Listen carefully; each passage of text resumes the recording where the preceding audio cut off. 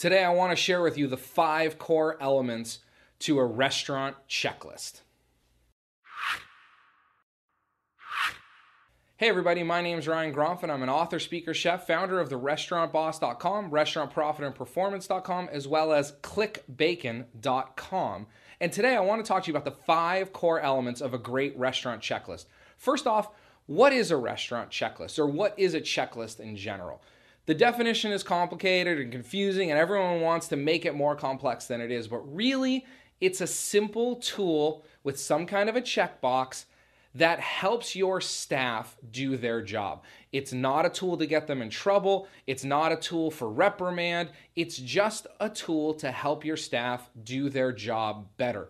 A job they already know how to do, but it helps them not forget things, let's say.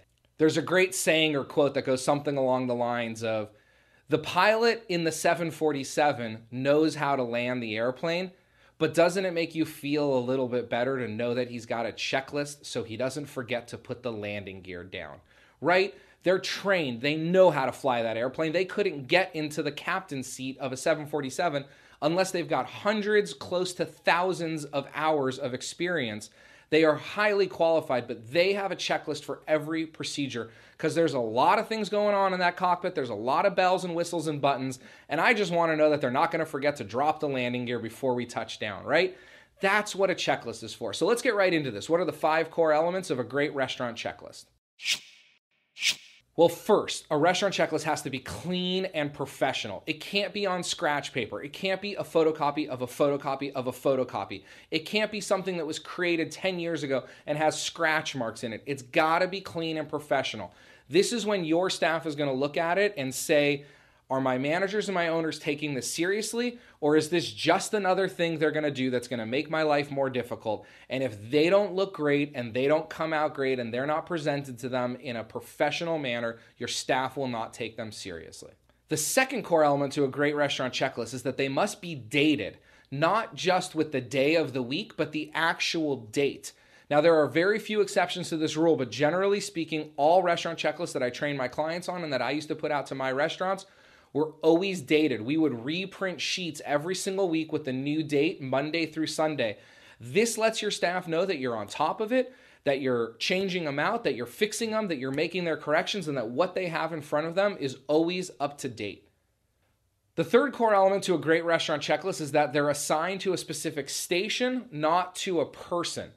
What I mean by that is that they're assigned to pantry, or they're assigned to grill, or to AM server, or server 1, or server 2, or server 3. Not just servers in general. There's a couple of reasons. One, if someone calls out sick, everybody else needs to divvy up that checklist and get it done.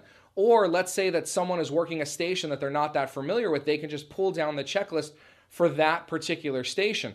But let's go back to the original example. If, let's say, server 2 calls out sick, then server 1 and server 3 are going to have to split up that checklist because it still has to get done.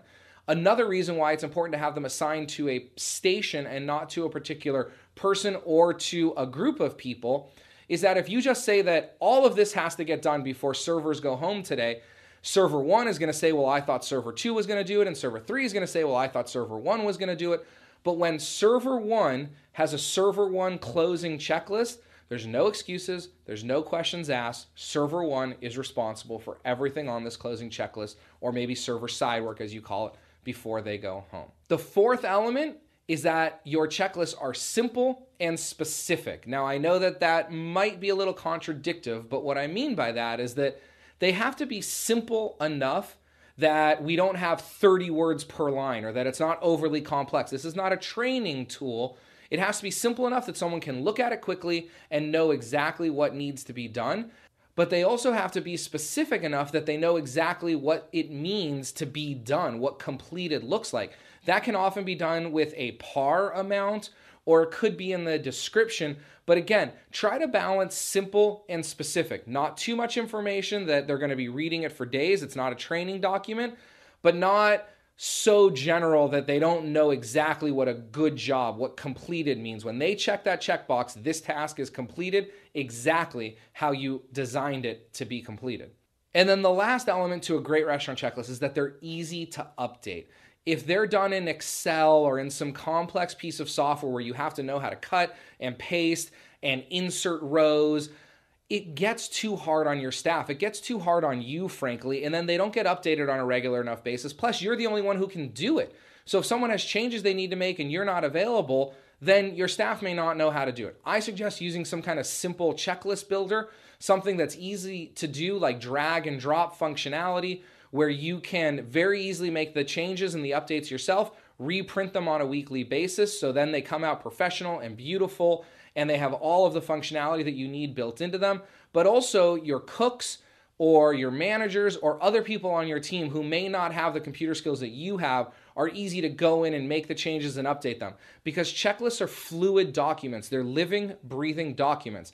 They don't just go out once and then, like I said, a photocopy of a photocopy of a photocopy. They're updated on a very regular weekly basis, so that way your staff has the best document in front of them that's always up to date. If you're interested in learning more about a checklist builder, below this video there's a link to our new software called Bacon, and we have a great checklist builder built into that. So go ahead and click the button below to learn more. I hope you enjoyed this video. My name's Ryan Gromfin. Have an absolutely wonderful day.